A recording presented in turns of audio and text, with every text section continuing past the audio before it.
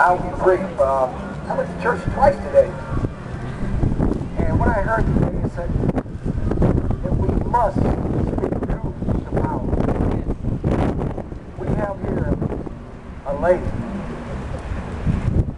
a senator from Missouri, who will be that person to speak truth to power. Maida Coleman will be our next mayor of the city of St. Louis. Peter Downs talk about responsibility. That's what I've been talking about.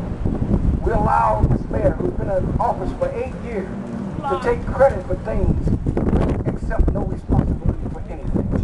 He wants to take credit for the ball party and the Lumiere casino, but he doesn't take responsibility for the hazard of ballpark building. He doesn't take responsibility for St. Louis Center.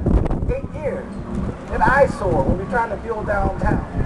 He wants to take credit for an African-American police chief, but he doesn't want to take responsibility for all of the atrocities that are happening in the police department over his 8 years. He was the only one there for 8 years. Right. And he accepts no responsibility. Can any of us get away with that? No. Somebody's going to be responsible to this entire community. North side, south side, everyone needs a fair shake in this community. Yep. Maida Coleman is a person that will give us all a fair shake and make St. Louis a better place for all of us to live.